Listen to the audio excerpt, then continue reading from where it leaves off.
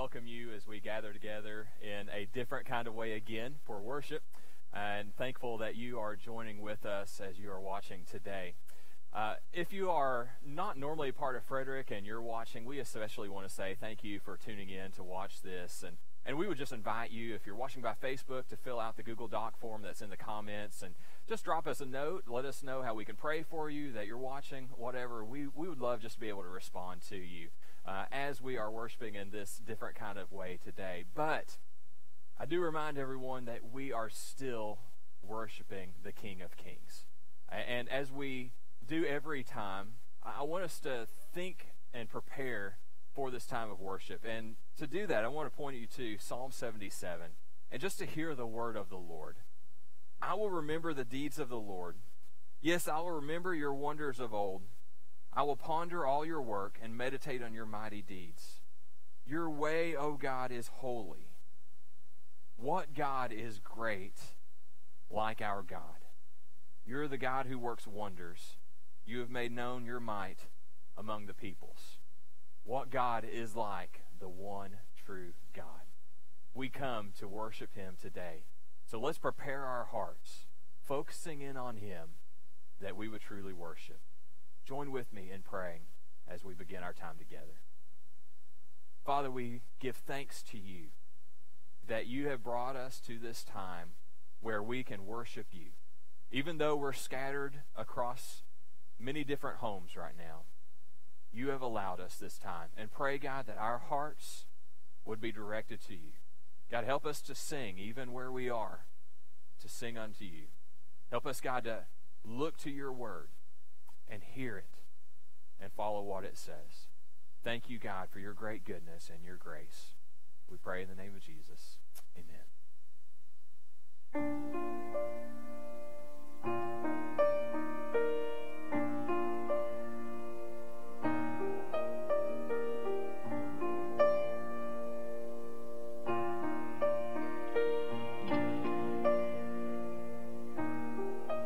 Just as I am without one plea, but that thy blood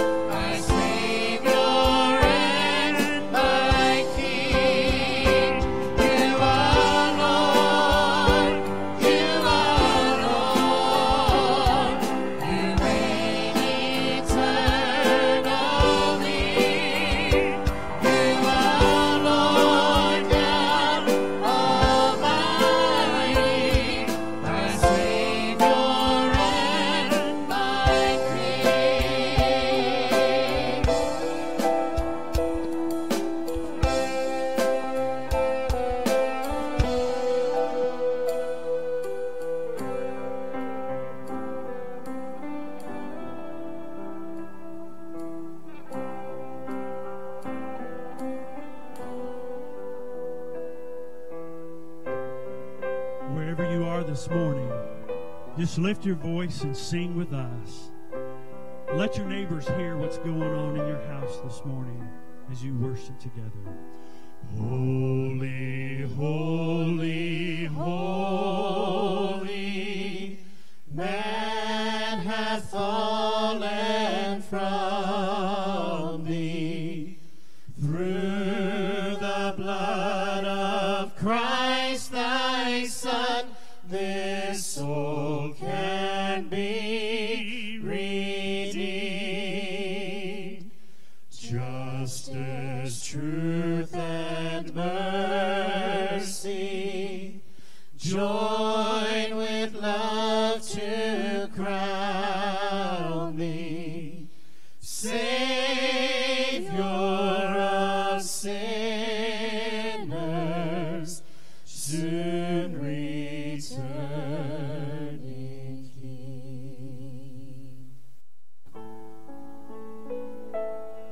Have you ever thought how frightening it would be if you just let go of God? How much more if God let go of us? Because of our sin, what if God just abandoned us?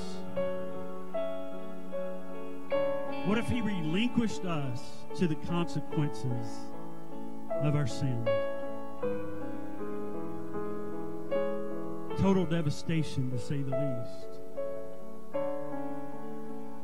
But yet Scripture tells us that it was His kindness that leads us to repentance.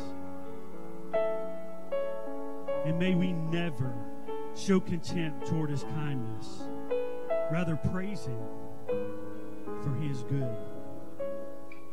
Today, wherever you are, would you just sing out with us, proclaiming His goodness and His holiness? Give thanks to the Lord, for He is good. His love endures forever.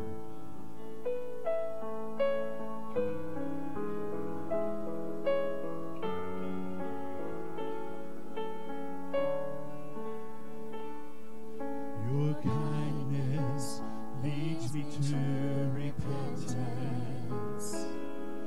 Your goodness draws me to your side. Your mercy calls me to be like you. Your favor is my delight. Every day I'll awaken my praise and pour out a song from my heart.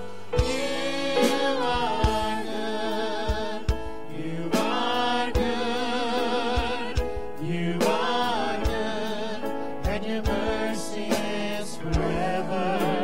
You are good, you are good, you are good, and your mercy is forever.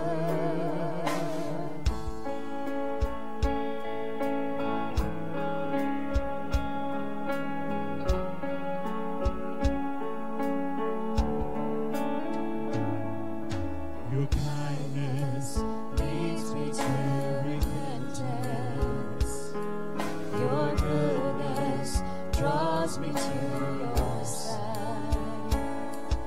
Your mercy calls me to be like you. And your favor is my delight. Every day I'll awaken my praise and pour out a song from my heart.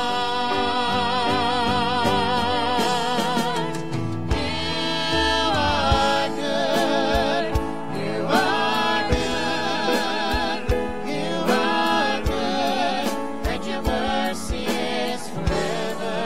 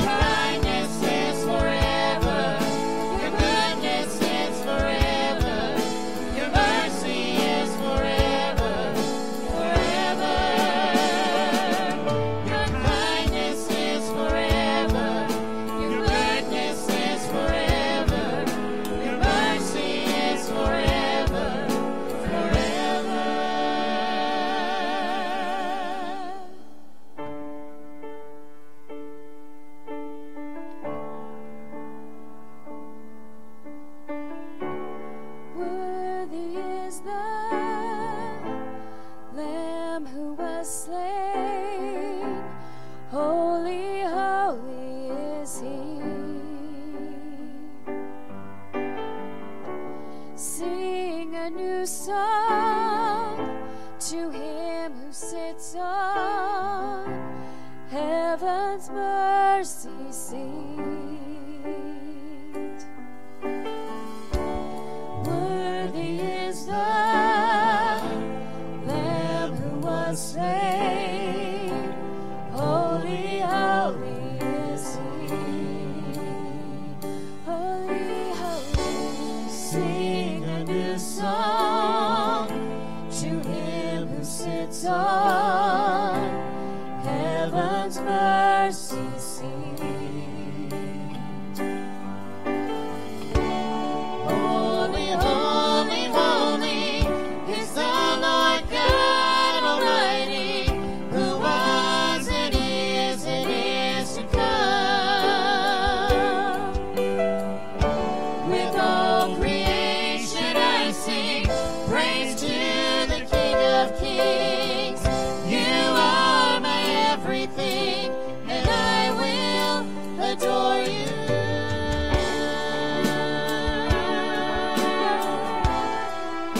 Oh, adore you, oh Jesus.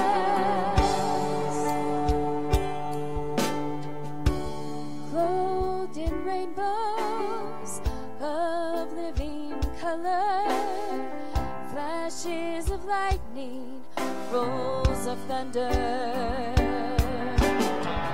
Blessing and honor, strength and glory and power be to you, the only wise King. Yeah. Holy, holy, holy is the Lord God Almighty, who was and is to come. Oh Lord, with all creation I sing praise to the King of Kings. You are my everything, and I will adore you.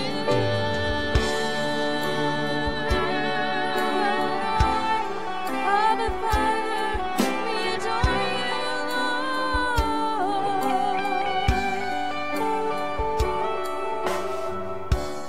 Filled with wonder, awestruck wonder, at the mention of your name.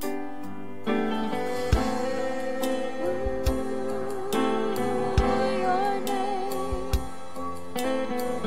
your name, your name alone, Jesus. Oh, Lord Jesus.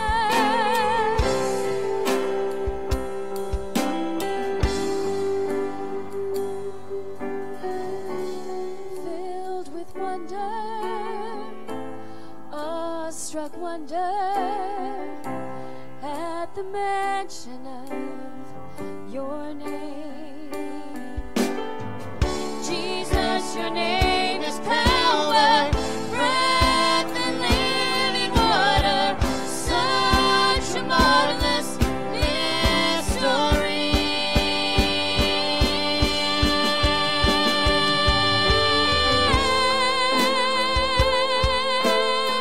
Oh Lord, holy is your name.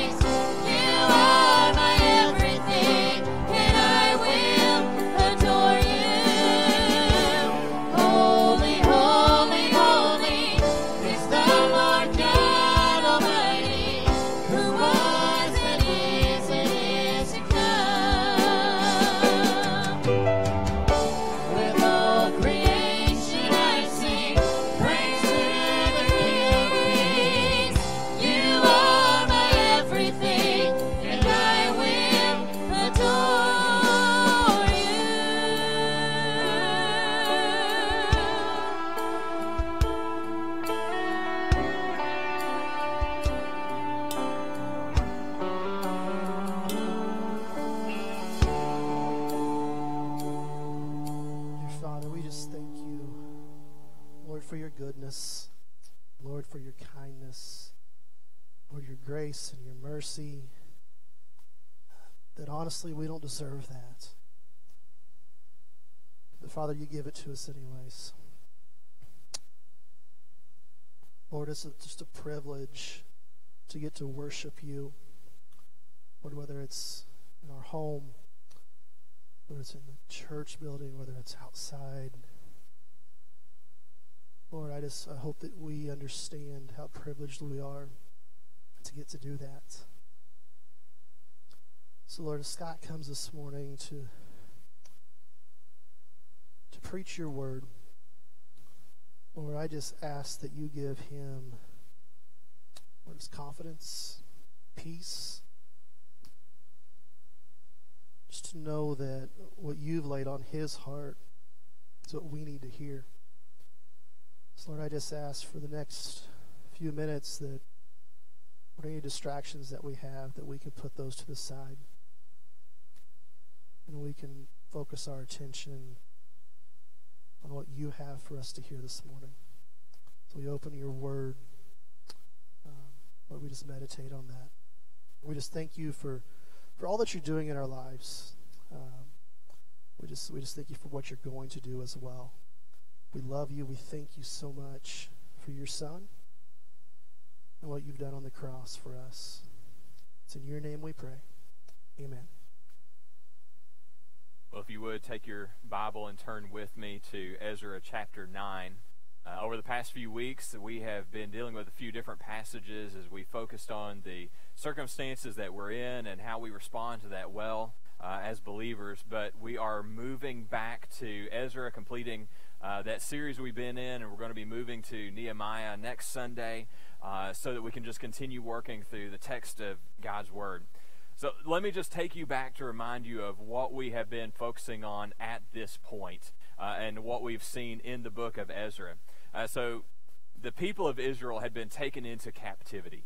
They'd been taken away because they had turned away from God, and just as the years went on, God's patience endured for a time, but eventually he had them taken into a separate, different place because of their sin. And they were there, taken in slavery essentially for 70 years in Babylon. But God, in his grace, allowed them to return so they could be back in the promised land. And so God sent a group of them back into the promised land, and at first they were doing well. They were seeking after the Lord, working to rebuild the temple, but the old ways set back in, and they failed to complete what God had called them to do. So God raised up prophets to stir them up and to move them toward faithfulness again. They completed the temple that God had told them to do. And then over 50 years pass, and they begin falling back into their old ways again. And this time God raises up a man by the name of Ezra to lead another group of people back into the promised land to help focus the people of God back on what they are to do, living as God's people. So Ezra takes a group of people back into the promised land, this 4-month-long journey that they have, and where we pick up in Ezra chapter 9 today, we're seeing that Ezra has been there for a time, and things have gone wrong again in Israel. They've fallen back into a sin that has plagued them for centuries. And what we're going to see as we look at the passage today is we're going to see Ezra as really a model for us. A model for how we respond to sin and how we look at it in our own lives. You see, we all need models to help us understand how to do things and how to live. I remember being a kid, and I had certain models that I looked up to that I really hoped I could be like. So I grew up in the era of Michael Jordan being the greatest basketball player, and I just remember watching Michael Jordan play, and I just thought that if I practiced enough, I could be like Michael Jordan. So he was my model. I aimed my shots so that they would be like he shot. I hoped that one day I could dunk like he dunked, but that never quite materialized. So I had that model for that. But I also remember being a kid and really just looking up to my dad and my grandpa. I remember them modeling for me some things about what it meant to be a man. And I remember them modeling for me just simple things as a boy, like how to hunt, how to camp, how to fish, things like that. You see, the reality is that we do need models. Models to show us how we're supposed to handle ourselves and how we're supposed to respond. And in this, as we're going to look in Ezra chapter 9, we see a model for how to repent of sin. And you may be sitting there right now, and you may be wondering, do we really need that? Do we really need an example of what it looks like to repent and to handle sin? And the answer is that we absolutely do. We need someone to show us what that really looks like, because our human tendency is to see sin for less than it really is, to see it in a way that is less than what it actually deserves, and to see it less than how God actually sees it. So turn with me to Ezra chapter 9 today as we look to consider this situation in Israel and how Ezra responds to it. Ezra chapter 9, I'm going to read all the way through the end of this chapter. After these things had been done, the officials approached me, and this is Ezra speaking here. The officials approached me and said, "The people of Israel and the priests and the Levites have not separated themselves from the peoples of the lands with their abominations. From the Canaanites, the Hittites, the Perizzites, the Jebusites, the Ammonites, the Moabites, the Egyptians, and the Amorites. For they have taken some of their daughters to be wives for themselves and for their sons. So the holy race has mixed itself with the peoples of the lands. And in this faithlessness, the hand of the officials and chief men has been foremost. As soon as I heard this, I tore my garment and my cloak and pulled hair from my head and beard and sat appalled. Then all who trembled at the words of the God of Israel, because of the faithlessness of the returned exiles, gathered around me while I sat appalled until the evening sacrifice.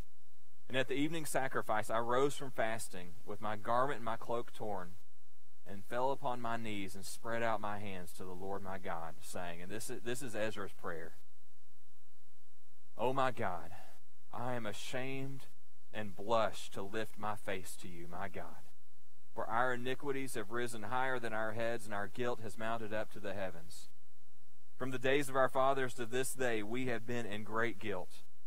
And for our iniquities we, our kings and our priests, have been given into the hand of the kings of the lands, to the sword, to captivity, to plundering, and to utter shame as it is today.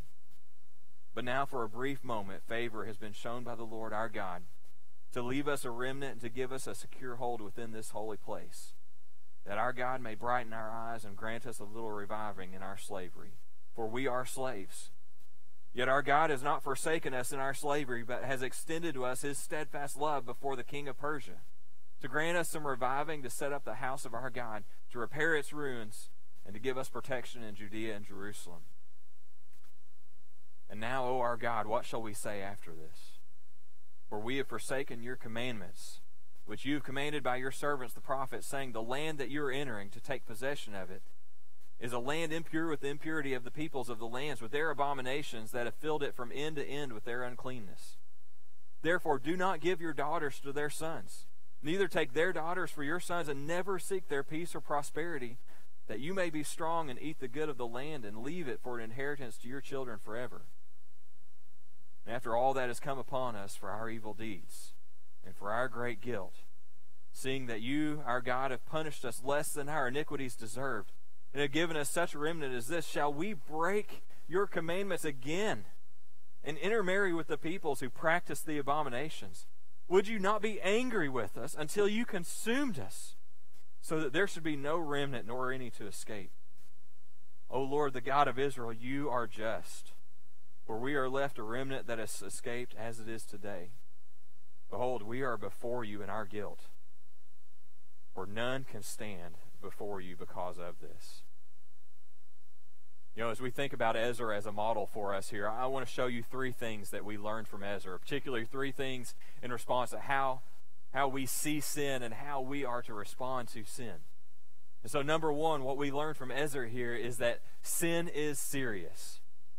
Sin is serious. See, Ezra is approached by some of the leaders of Israel. He's only been there a few months now in the land of Jerusalem.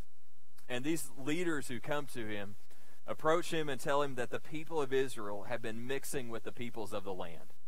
And if you look at verse 3 there of chapter 9, it says that the holy race, verse 2, the holy race has mixed itself with the peoples of the land. But before we move any farther on this, I want you to understand what this is not. What Ezra is saying here, what the leaders here are saying, is that this is not a distinction by race. Because the word here that's used is a word that means literally seed or offspring. This is about God's people marrying unbelievers who would lead them into idolatry. You see, God had given the people of Israel a command hundreds of years before. Do not intermarry with the pagans of the land, because they will lead you astray into their idolatry. But what did Israel do? They intermarried with the people of the land, and they were led into idolatry. Really, the classic example of this is Solomon. Solomon started out as the wisest king, but he ended up with hundreds of wives and hundreds of wives from other lands. And what happened was they turned his heart astray, and eventually idolatry crept more and more into the land of Israel. So this is not a reference to race specifically here. Let me be clear on that. There is absolutely zero place for racism among God's people. God's purpose is for all races, all the nations of the world to know him.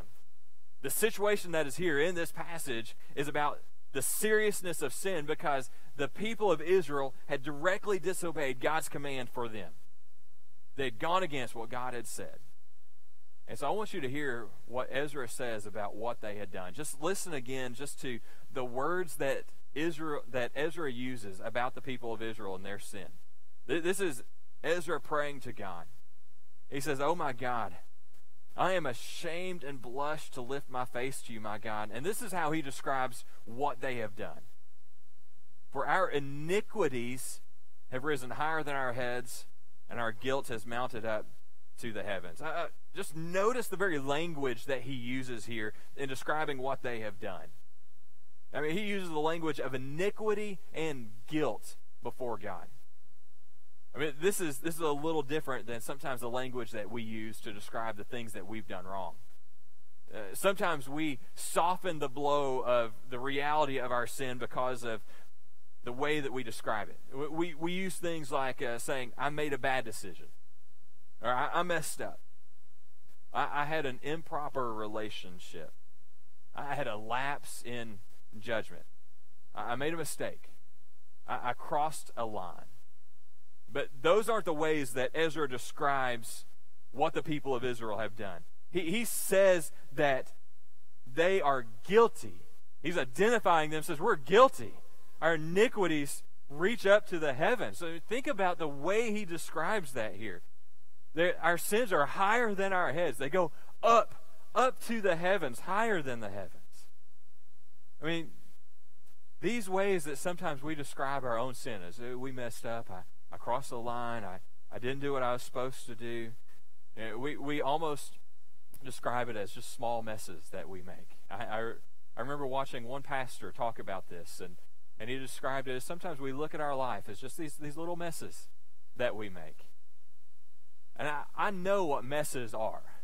I live with 2 little kids, and so I see messes all around me. For whatever reason, we can go into our kitchen and we can clean our kitchen floor, but a day later, it looks like somebody has taken cookie crumbs and crumbs from cereal and just launched it everywhere. I really don't understand how it's possible to make that much of a mess over just 2 or 3 meals. But it happens with little kids.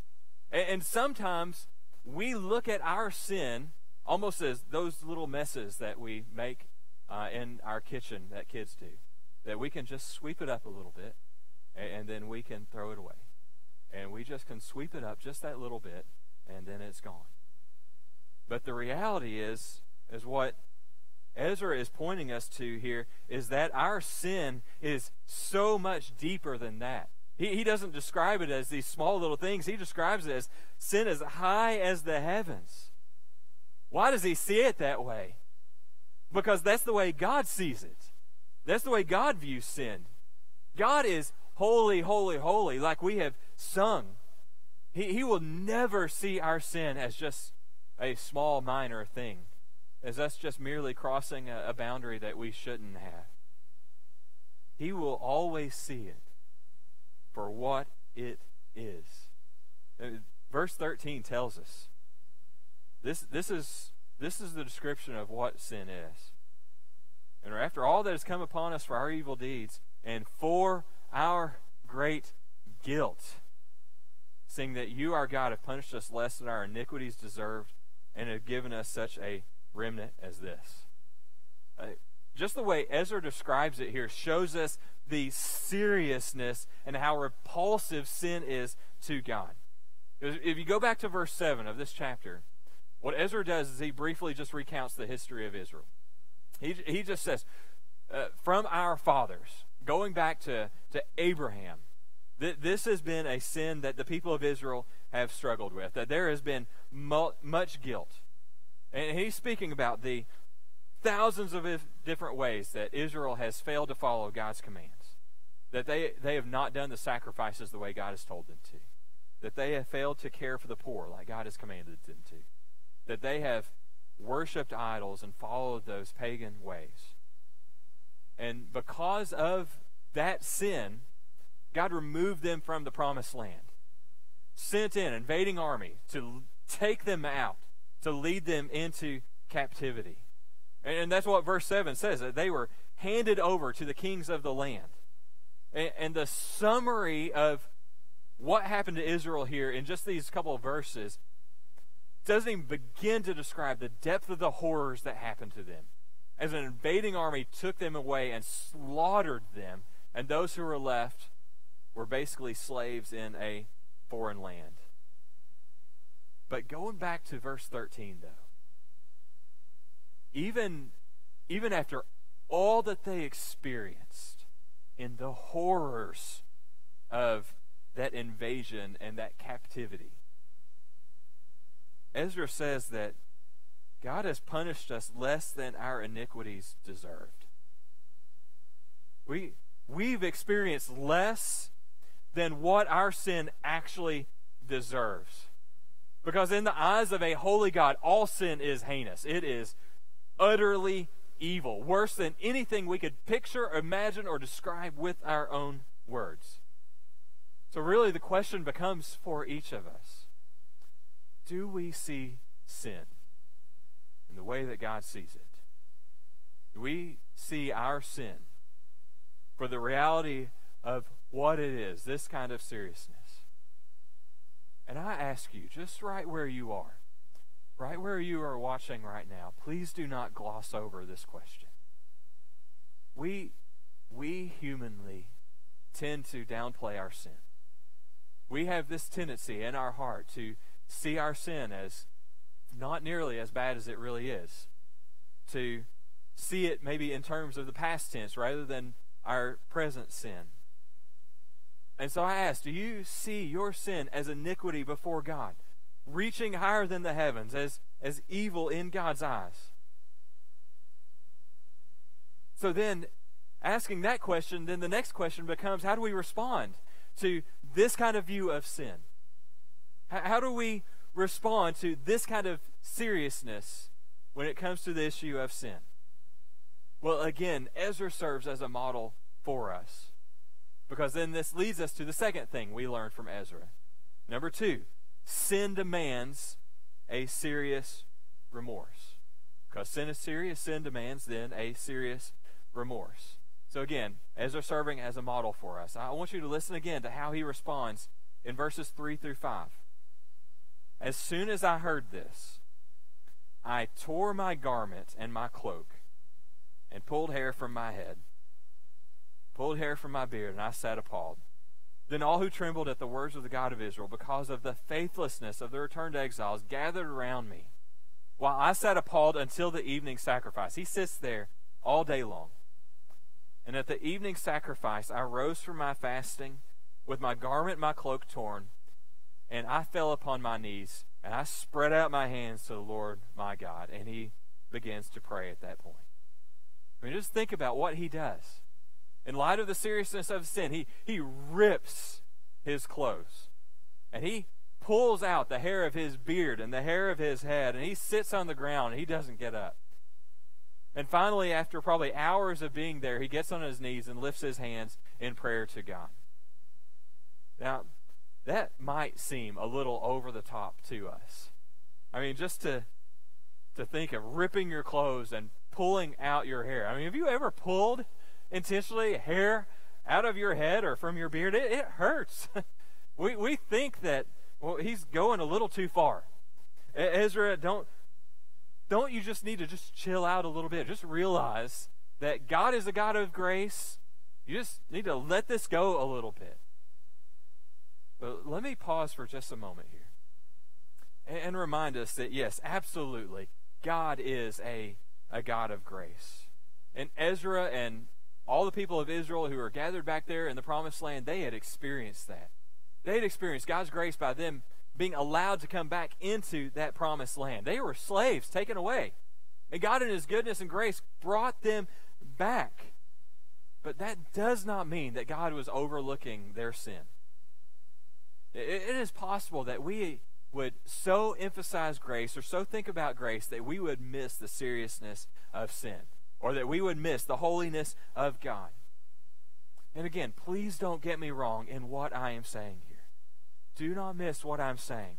Yes, absolutely, we believe in God's grace. This past Sunday, we celebrated Easter, and Easter points us to God's grace, the power of God, and Jesus being raised from the dead so that we might have life in Christ, death being defeated. This is all God's grace.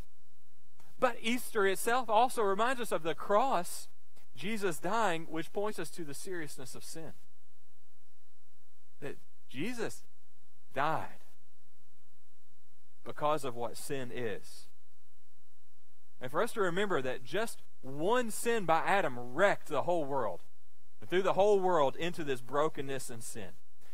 So yes, absolutely, God is full of grace, and we sing and we remember the amazing grace of God. But at the same time, we must never overlook the seriousness of sin. And so I would ask you, right where you are sitting, right where you are watching at this moment, how do you respond to sin in your own life? Do you ever find yourself with really just a flippancy toward the sin in your own life? And toward the things that you do wrong, where maybe you almost write it off by saying that my attitude really wasn't that big of a deal. But it was just one thought that I had. Or really, that's just my personality. Or it was really just one glance. It wasn't that big of a deal.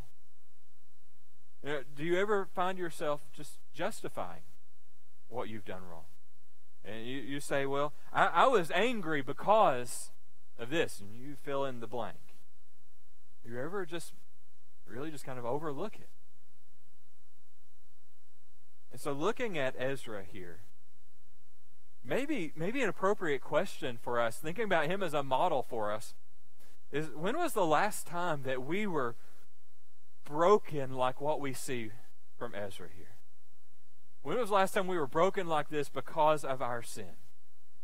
With just weeping over the sin in our life because of how evil it is in the light of how holy and good God is. Now again, don't get me wrong in what I'm saying here. If you are in Christ, your sins are dealt with. Christ paid that penalty on the cross. You don't bear that penalty anymore because Christ bore it. And if you're not in Christ, if you have not trusted in Christ for salvation, you can have your sins dealt with once and for all, completely forgiven so that you will bear them no more. But when we see our sin in the light of God's holiness and in the light of how good He has been to us, doesn't it cause us to grieve? To weep over our sin and to think, how could I do this in light of who God is? And so when was the last time that our sin led us to this kind of deep grief and remorse for our sin? So Ezra is showing us here. He is modeling for us. He's painting a picture of what this looks like. And this wasn't even his sin. This was the sin of the people of Israel around him, the sin of some of the leaders of Israel, and yet he just is grieved over it because of what sin is. So then this leads us to the third thing that we learn from Ezra. The third thing we can learn from him as a model for us, and that is that sin requires real repentance. Listen to what happened next as we move into chapter 10. While Ezra prayed and made confession, weeping and casting himself down before the house of God, a very great assembly of men, women, and children gathered to him out of Israel, for the people wept bitterly as they were realizing their sin. And then in verse 2, and Shechaniah, the son of Jehiel, of the sons of Elam, addressed Ezra, we have broken faith with our God and have married foreign women from the peoples of the land. But even now there is hope for Israel in spite of this.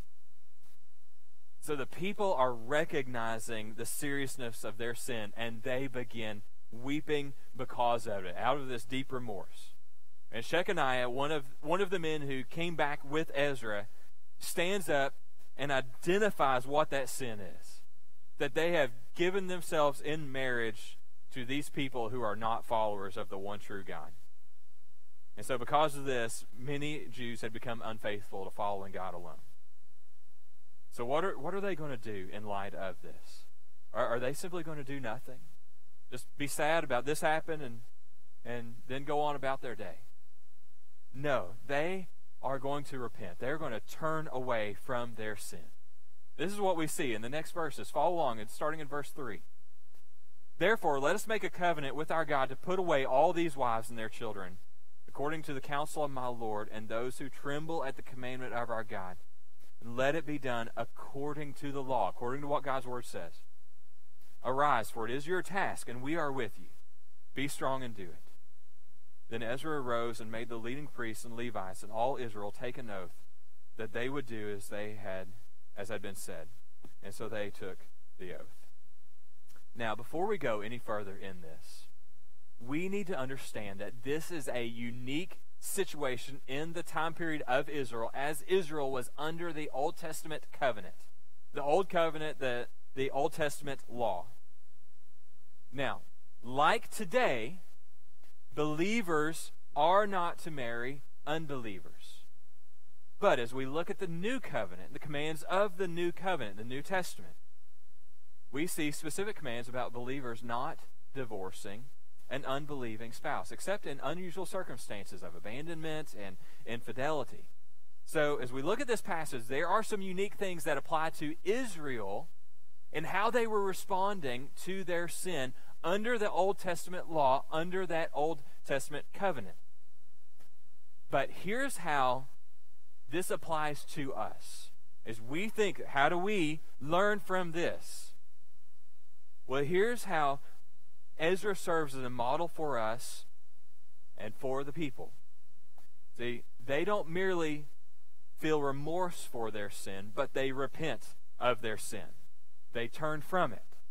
In fact, a recognition of our sin, of the seriousness of our sin, would lead naturally then to a real remorse for our sin and then real repentance from that sin. Charles Spurgeon said this, basically, that just goes along with everything that we've been saying. He said, quote, repentance is a discovery of the evil of sin, which is what we've said, right?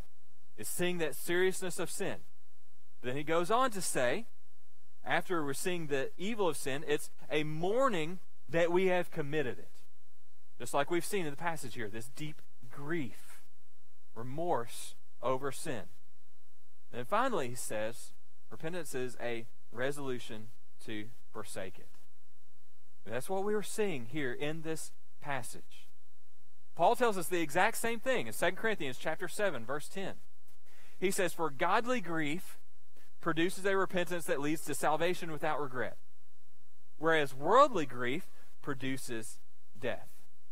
You see, it's possible to have a worldly grief, just a feeling that it's feeling bad about sin or feeling bad about getting caught or about displeasing someone. But godly grief, the kind of remorse that we're talking about here in this passage, this sense of grief for the sin, leads to genuine repentance, turning away from that sin, no longer doing that by God's grace. So then all this comes together then, and how do we respond to sin in our lives? So just thinking personally about this for each of us. Is there some sin that you've allowed to remain in your life? Is there something that you've let be hidden? Perhaps even that you have nursed or allowed to just kind of secretly think about in your mind? Or some sin that you've seen as no big deal, and perhaps you've just excused it. Maybe there's something that God is bringing to your mind right now. Now, obviously, this is a pretty heavy sermon, dealing with some pretty heavy topics. But as we think about this, let us now move and end with God's grace. Because absolutely, God does forgive, and God does provide grace for us. You know, we've just come through Easter, so we've been focusing on God's grace with that. The very fact that Jesus came to earth to live the perfect life that we couldn't, and to die on the cross for our sins, that is all grace. That our sins may be forgiven. Jesus' death on the cross, his resurrection, shows that to you. And so, believer, know that there is grace for your sin. Christian, if you've been redeemed, the penalty for your sin is paid for in full. And then also know that there is grace for you to put to death the sin that is in your life. The things that you're still battling, struggling with. Take seriously your sin. Hate it. Seek to put it to death. Don't be satisfied with it in your life. If you're struggling with a sin that keeps popping up for whatever reason, talk to another trusted believer about it. Talk to one of the pastors about it. Don't let it hide in darkness. God gives grace for you to put that to death by the power of the Spirit. And then you who are listening now, who have never followed after Jesus, I do want you to understand that there is grace from God for your sins to be forgiven. For you to turn unto Jesus and confess your sin and ask for forgiveness and believe that he paid the penalty for you, and know that it can be forgiven in full, completely, and that you can know him for eternity. And then I would say also, it's often the case that God has worked most profoundly, and God has brought revival when his people have been convicted of sin. May that be the case with us, that God would convict us so much of the seriousness of sin that we have this real remorse that leads to a real repentance. And may it even be that in this time of difficulty that we're going through now, that God would convict us and that he would work this genuine remorse and real repentance in our lives, and that he would use that to bring a real revival that is not just here in our church, but that is throughout churches all across this land, and that he would pour that among us because he brings us to this real repentance. For seeing sin for what it is and seeing him for who he is. So let's go to him now in prayer. Our great and good God, we come before you remembering that you are holy, holy, holy, and that there is none like you. And that our sin is grievous to you. And so we pray, God, that you would cause us to see that sin for what it really is. And so that we would hate that sin and turn from it. And to turn to you in repentance. But also remembering the grace that you give through Christ for our sins to be wiped away in full. And the grace you have through the Holy Spirit working in our lives for that sin to be put to death, so that we no longer keep going back to it. Because we are new creatures in Christ if we know you and are in Christ. So thank you for that great truth. And we remember that and praise you in the name of Jesus. Amen. Well, as we continue in worship, we generally continue through giving of offerings as a part of worship, and we would take that at this moment. But in this different time that we're in, we're saying that we pass the digital offering plate and inviting you to partake in worship in that way through online giving or mailing in your offering to the church. And again, I just say thank you for those of you who are just continuing so faithfully to be involved in that aspect of worship and supporting the ministry here. And then finally, I would just simply say that if you need anything, if you would like to speak to a pastor, speak to someone else, we are here for you. you can still send us a message through Facebook. You can fill out that Google Doc that's on the in the comments of the Facebook post that we have here. You can send an email to the church at help@frederickboulevard.com, and we would love to be able just to respond to you and help in whatever way. So I pray that as you go on throughout this week, that you keep your eyes fixed on the Lord, that you walk by faith as you seek to follow him. May the Lord bless you and keep you this week.